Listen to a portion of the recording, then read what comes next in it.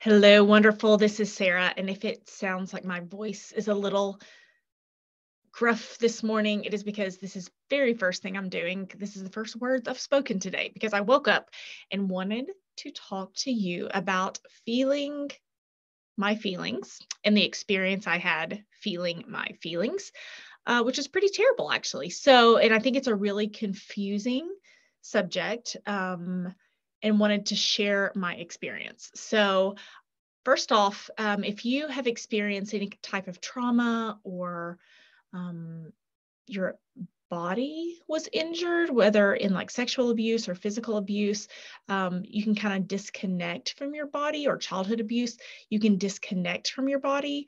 And so I am talking to you about my experience of feeling my feelings, but this is not meant to be a hey, you should try this today type thing, because it can be a very tricky experience that would be best used and experienced with someone who knew what they were talking about. And so I want to be very, not that I don't know what I'm talking about, but I don't know your story. I know my story and I know my client's story and I know that type of thing. But if you're just listening to this and I don't know your story. And so I want to be very careful and specific to say, this isn't like advice, because I don't want to be disrespectful to you in your healing journey, because mine was very painful. My experience of feeling my feelings was violent is the word I'm going to use to describe it, like emotionally violent, trying to do this process. And so I just want to send love and care to you. And I don't know your experience. And I just want, this is kind of like the disclaimer, like this is not medical advice. Okay. So I just want to be really respectful to you and your journey. So today's podcast is not a how-to necessarily. It is this is what I did and this is what I experienced. So take what feels good to you, leave what doesn't feel good to you. If you've experienced trauma, you need to be working with someone who knows what they are talking about, right? And know your story. So I tend to have a flight trauma response. For years, I had a fawn trauma response and a freeze trauma response. And then getting out of that, got into a flight trauma response. And so it was just like, go, go, go, busy, busy. Let me just, stay busy. I don't have to think about it. I'm also an Enneagram 7. Okay, so if you're familiar with the Enneagram, Enneagram 7s will basically do anything to avoid hard things and hard conversations, which is kind of funny that I've been working with toxic relationships for so long. But it was hard, feeling your feelings and pain and suffering, not my favorite topics, right? And but it kind of got to a place in my own healing journey that I really thought it was time. Okay. And my body felt like it was time. My body felt like it was just safe for me to do now. I'll say it that way. It was safe for me to do now. My outside environment was safe enough for me to handle some things within my inside environment that I could not have done when my outside environment still felt so unsafe. Okay. So my husband was gone. I had the house to myself, and I was just going to feel my feelings this week. I wasn't going to run from anything. I wasn't going to busy myself out of anything. I wasn't going to use the kids as a distraction. I wasn't going to use friendship as a distraction or work as a distraction. So no more distractions. I was just going to feel my feelings. And when we try to feel our feelings, okay, so biologically, we are not made to move toward pain, right? So most of us are not like, man, I should probably burn my hand on the stove today. That would be a good experience. We're like, whoa, I don't want to burn my hand because that will be painful.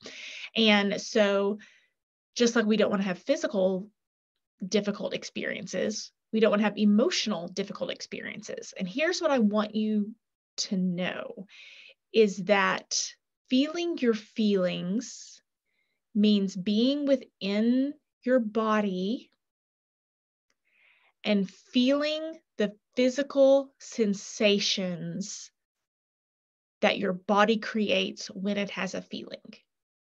Okay.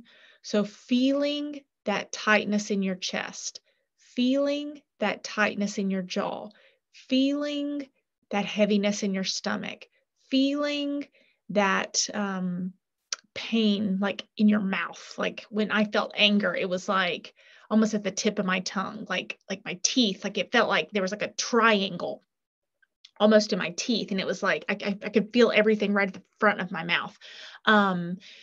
So, I mean, definitely give it a Google, on how to feel your feelings and recognize that what that means is not talking about your feelings or, yeah, I'm sad or I feel depressed or I feel angry. Like that is not what it is. It is actually experiencing, being inside your body enough that you feel the physical sensations that an emotion causes.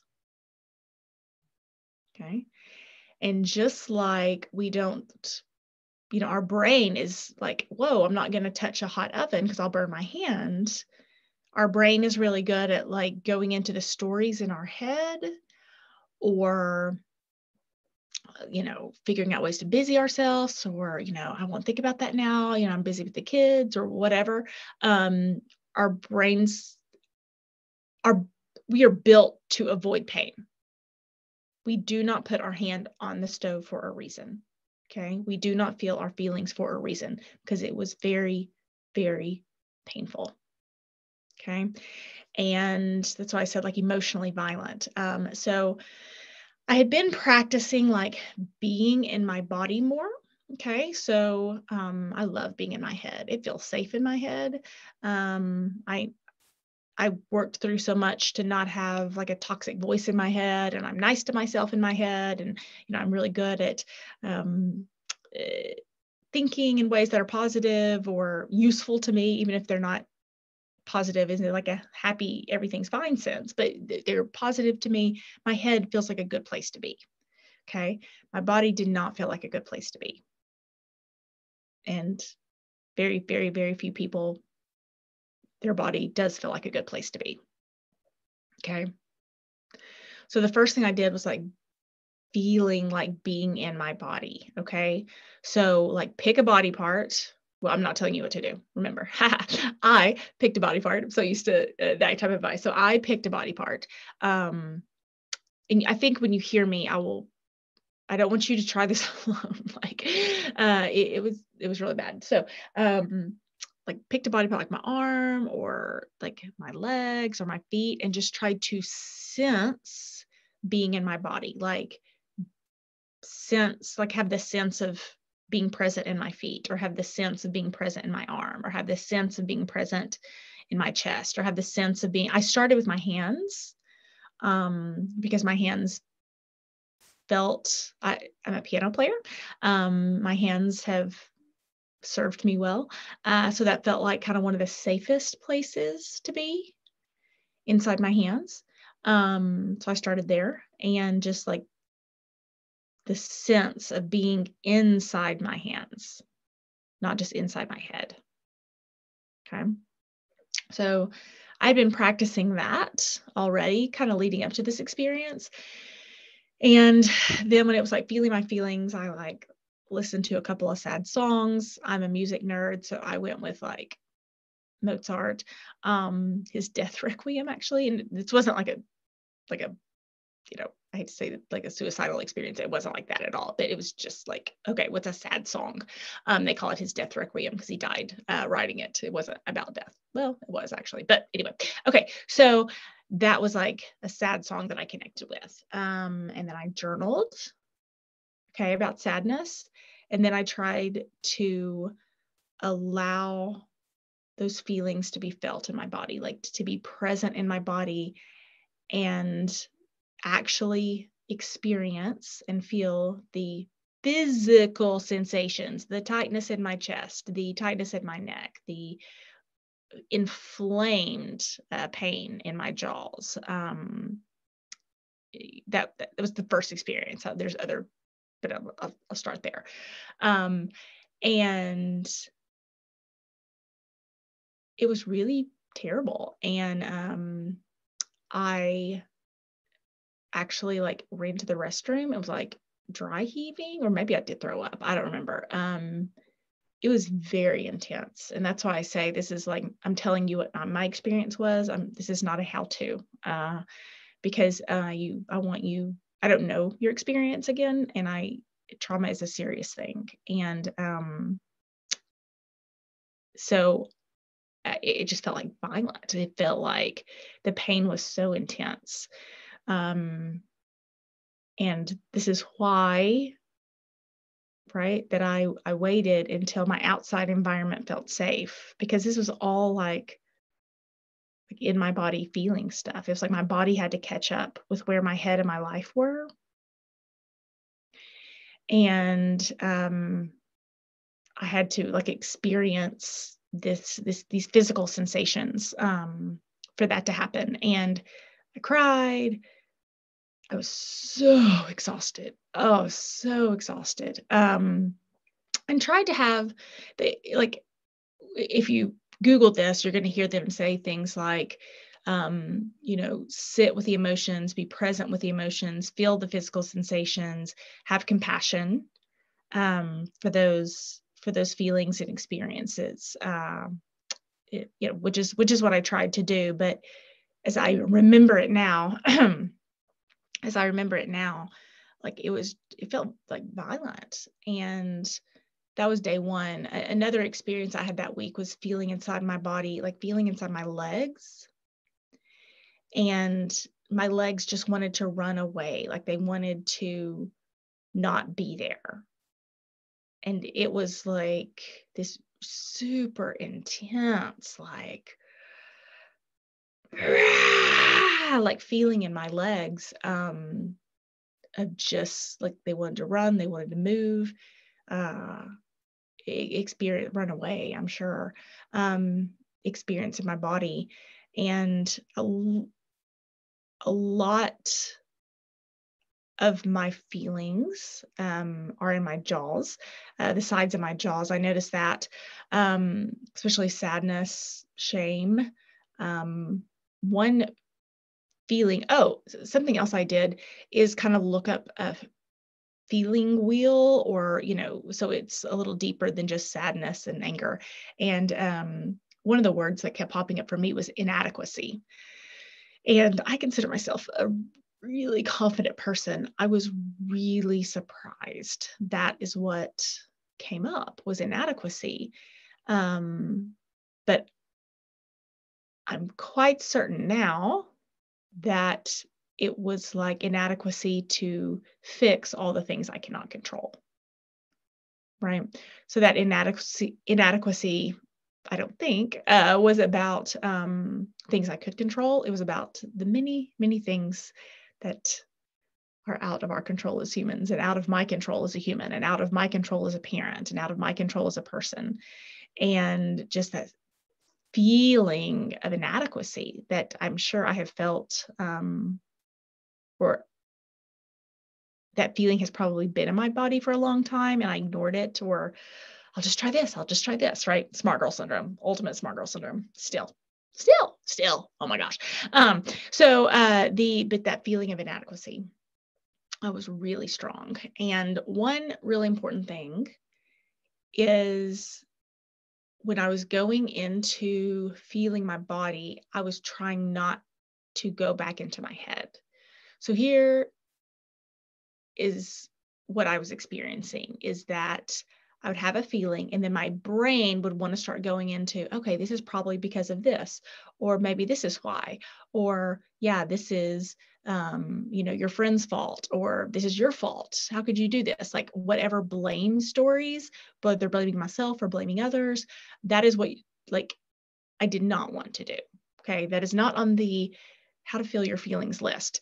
It's actually my way of avoiding feeling my feelings, because if the pain of the physical sensations were so uncomfortable, I can go back into my brain of blaming others, blaming myself, blaming the world, blaming God, blaming whatever. And then I'm focused on that rather than actually feeling the feelings or having the physical sensation. Okay. And that was tough, right? Okay, well, I'm probably sad because, and the reason why, and oh, this is why. And it's like, whoa, whoa, whoa. No, no, no, no, no. That is not what I was there to do. I've done that work like a zillion times. But it was easy to want to go into that because it is more comfortable being in my head than it was being in my body. It was more comfortable being in my head and than being in my body. So it was really interesting. I am obsessed with intuition. I'm obsessed with, a lot of the eating I do is intuitive, right? So not feeling my body, not being present in my body has some real consequences, right? There's a disconnect from your intuition, a disconnect from your gut. You eat your feelings because you can't really feel things. You you're not as present.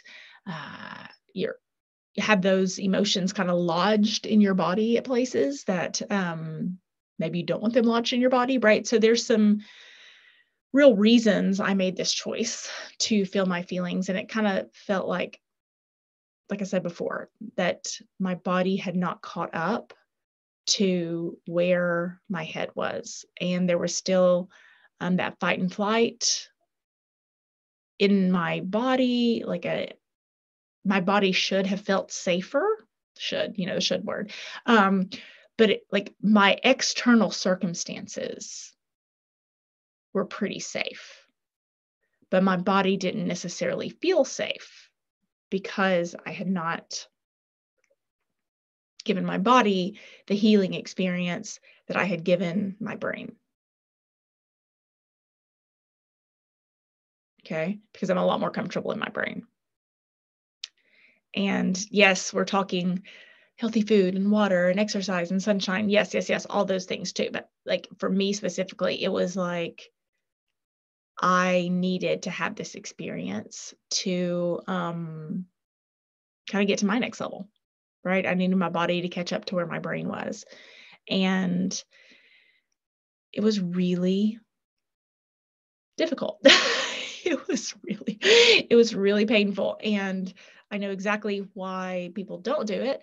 And I think a lot of people don't understand what that means. It's like, yeah, I know I'm sad. Yeah, I know I'm scared. Yeah, I can emotionally identify that I'm scared and say that. But they don't take the experience to feel their feelings. I certainly didn't. This is like one of the last things I did. I just, I'll say I didn't want to because it was bad. But I think the biggest reason is I wanted my external circumstances to be safe enough to handle this internal journey, because I cannot. It was so exhausting. Oh my God. I did it for a week. So exhausting every day for a week. So exhausting. Literally that's all I did. Laid in the bed, tried to feel my feelings, then rested, then ate. And then, again, and this is not a how-to. This is what I chose to do. And I had done so much healing work and my external circumstances supported this, right? I wasn't having this experience and, in a situation where someone was going to come home and yell at me, or I wasn't in conflict with a family member. I wasn't dealing with another toxic situation. So for me personally, I could kind of go all in. but it was exhausting. And yeah, be warned. It just felt emotionally violent to really enter into your body again. And I'm not sad I did it, but I understand why so few people do. And I think it's a concept that's really misunderstood. So to sum it up, feeling your feelings means feeling the physical sensation within your body. Okay, like feeling tightness in your chest for fear, for example, and not moving away from that, just allowing yourself to experience that tightness in your chest and allowing yourself to experience that emotion, and then having compassion for it and not going into, well, I probably feel this way because of this. And, if my sister hadn't done this to me, then I wouldn't have felt this way. If my brother hadn't done that, right? Like not going into the story in your head, but just allowing yourself to physically feel the experience. So I definitely think it's a very misunderstood concept, and probably something that a lot of people think they have done. Like if you just kind of like say, oh yeah, you felt your feelings, they're like, yeah, I've been sad and stuff. So yeah, I felt my feelings. And so it's really about feeling the physical sensation in your body, then having that experience, which is why I don't advise you to, don't try this by yourself if you're not working with anyone, or have someone, a trauma-informed person that you are working with that can help you through this experience, because it was very intense. And I've done an enormous amount of healing work, and my life is very, very, very, very safe right now. And it was still, or very, very safe when I did it. And it's safe right now too, but it was still a very, very, very difficult and intense experience. So a worthwhile experience, I think, and hoping to have long-lasting results from it, and even healthier nervous system, and even less stress and more intuition with my body and more connection with who I want to be and making great decisions and all that kind of stuff. But it is a very intense experience. And so tread carefully, get help. Don't try it alone.